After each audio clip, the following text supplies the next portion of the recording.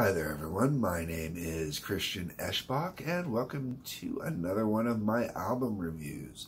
If you're one of my regular viewers, you already know what band we're talking about. If you're not, you'll need to go back and watch the last two videos to get in line with what's going on here today.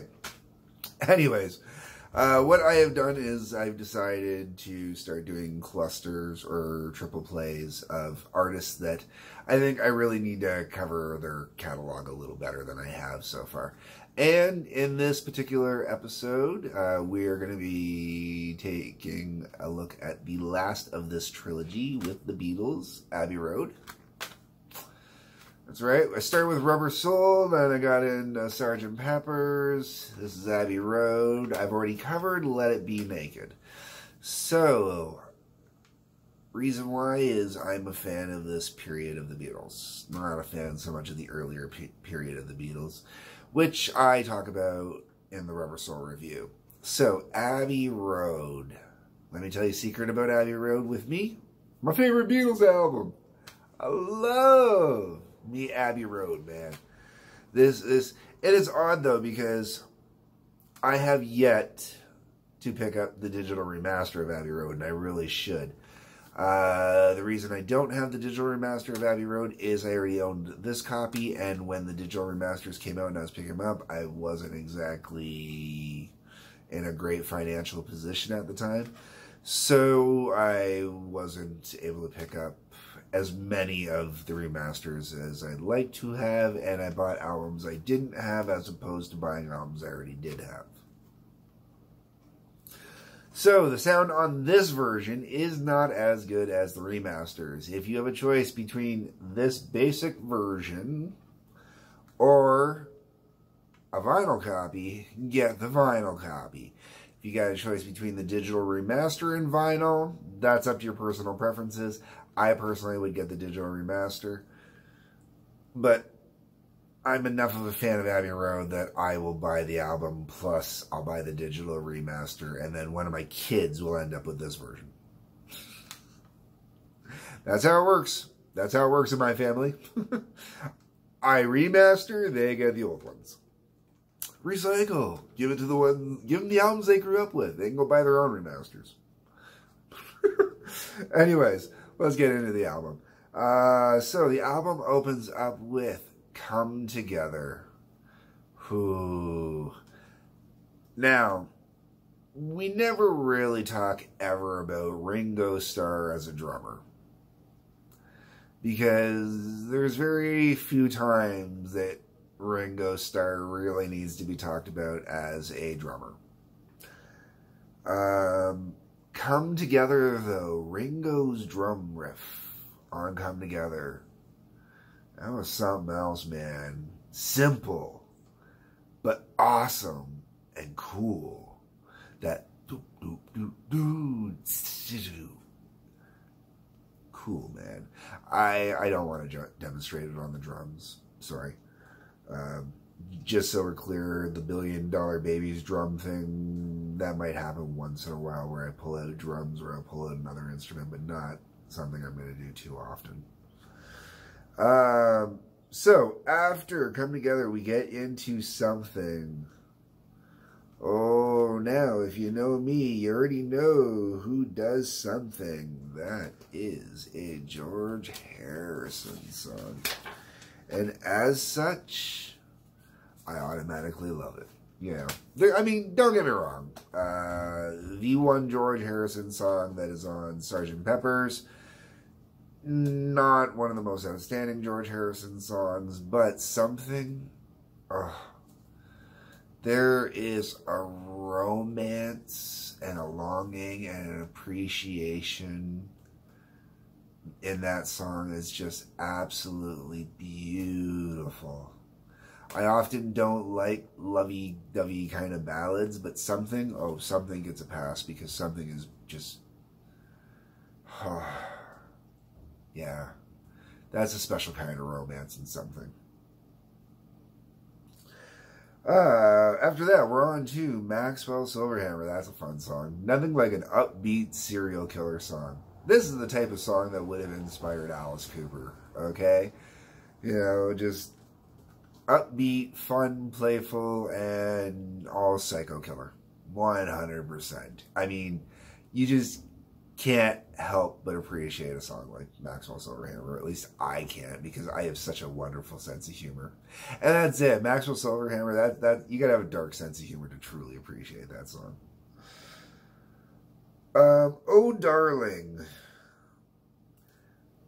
If you're one of my regular viewers and you've already heard me talk about Across the Universe, the movie and its soundtrack, Oh Darling on here is kind of a fun song. It's a good Blueprint song because I love the version in Across the Universe. And I actually like it done as the duet it was done as in Across the Universe with the two people singing it that were doing it. And it sounds honestly better than the original version as far as I'm concerned.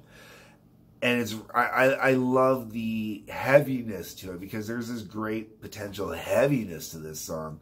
And this song is fantastic. It is a magnificent blueprint for what could be an amazing song. I guarantee if you put this song in just the right hands today, it could be spectacular. Okay, after that, we get into a Ringo Starr song. Oh! Alright, man, Ringo takes a lot of crap. He does. Oh, you've already heard my views on him as a drummer. You know, he's a drummer. He keeps the time. He plays. But when we get into the Octopus's Garden, there's a lot of jokes about that. There's a lot of cheap shots. Why not? I actually like it. I think it's kind of a fun follow-up to Yellow Submarine. It is. That's how I see Octopus's Garden, as a fun, playful follow-up to Yellow Submarine. And does it necessarily reflect the way the Beatles were at the time? Not 100%. A little bit. Not 100%. But I really, in the great scheme of the Beatles catalog, I would never want to leave out Octopus's Garden because there are so many fun little parts about it musically, you know, and the way it's all put together and everything like that. It's another one of those songs that I think is very underrated, is unfairly mocked, and really should be studied with a little more thought and viewed and listened, or not viewed, but listened to with a little more thought than it is. I Want You, She's So Heavy. Good tune. Multitudes of covers by bands that I love. Until I heard the Hailstorm version. The Beatles was my favorite version. I actually preferred it over Typo Negative's version, and the Typo Negative version's a little fun. It's a little playful. It's not entirely, you know, I Want You, She's So Heavy. It's also got a few other things mixed into it. But good tune. Really good tune. It's fun. After that, we get into Here Comes the Sun. Yet another George Harrison song. And of course, I love it. I love it. How could you not love Here Comes the Sun? Here comes the sun. Do do do do. Here comes the sun. And I say, it's alright. Little darling. Okay, I'm done. Good, fun. It's an uplifting song, you know, and really, when you think about it, coming after I Want You, She's So Heavy, to go into Here Comes the Sun, it's the perfect way to pick things back up again. Because I Want You, She's So Heavy is really great and heavy, you know, I mean, covers it, right? And kind of just, that one has this real drag to it, but you get to Here Comes the Sun and it's just like, wow. Wow, man. Love it. Okay. There is one particular Beatles song.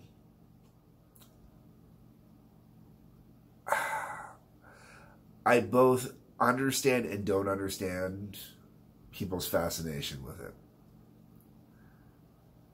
I don't like the song. I have never liked any version of it. And I have a version of Alice Cooper doing it because, yes, Alice Cooper has performed some Beatles covers.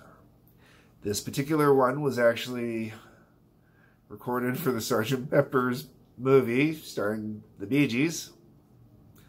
And the song was also used in the Across the Universe soundtrack. And where they used it in the Across the Universe soundtrack, it makes sense and it works, and I like it in the movie. And if you know your music and you've seen either one of those movies, you already know what song I'm talking about. If you have never seen either of those movies, you really should watch Across the Universe. Sgt. Pepper's starring the Bee Gees. You may want to avoid a little bit. It's kind of cool a little bit. Anyways, I am talking about Because.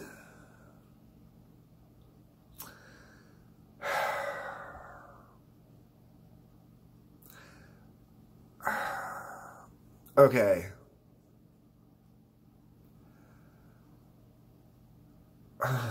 No, I don't like...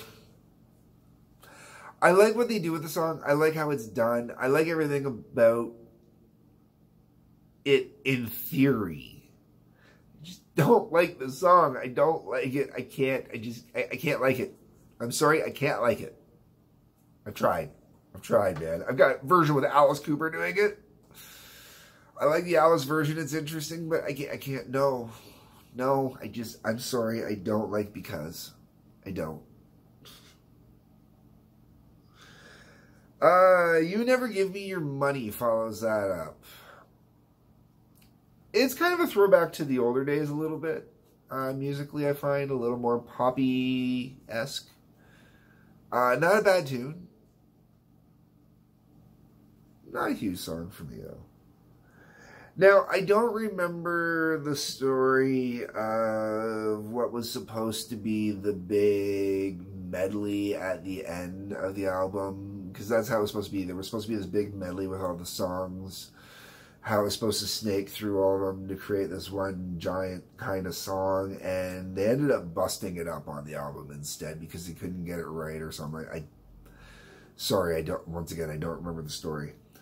But, so I don't remember how it applies to all these tracks, but basically it starts at Sun King, which is the next tune. And that's why some of these songs feel kind of weird and short and cut oddly. That's part of the reason. It was the way that they ended up polishing it for the album release in the end because they couldn't get it to work right. The Doors had a similar problem as well. I can't remember the song something of the Lizard King. Sorry. Yeah. Anyways, too many kings. Sun King is cool. I don't mind it. I'm not a huge fan of it. To me, it's kind of a fluff track on here. It doesn't do much. Mean Mr. Mustard is another one where it's not a bad tune. It's fun. It's kind of playful and whatnot. Then you go on to Polythene Pam, and once again, you know, it's kind of like, alright, it's not a bad tune. And then you got She Came In Through the Bathroom Window, it's kind of like, alright, yeah. But now when you listen to them on here, because the way they're broken up, they all kind of feel like, alright, it's alright. If you kind of compress them together, alright, if you take out the space in between the songs and let it actually properly boom, boom, boom, boom, boom, it actually feels better when you're doing it. And that is one thing that I really think it fails with, at least on this version of the CD. I really do need to get around to getting my hands on the digitally remastered version to see if maybe they fix that up a little bit. She Came In Through the Bathroom Window once again, isn't too bad. I think out of the so far running through, it's the one that kind of catches me a little bit, but not a lot. Golden Slumbers is another cool tune. Carry That Weight. I like Carry That Weight. I really dig it. And then that goes into the end, which isn't bad. But once again, this is all kind of supposed to be more like a story narrative, the way it goes through. So looking at it as individual tracks, the way they break it up on here, think of it as trying to look at 2112 as individual tracks, you know?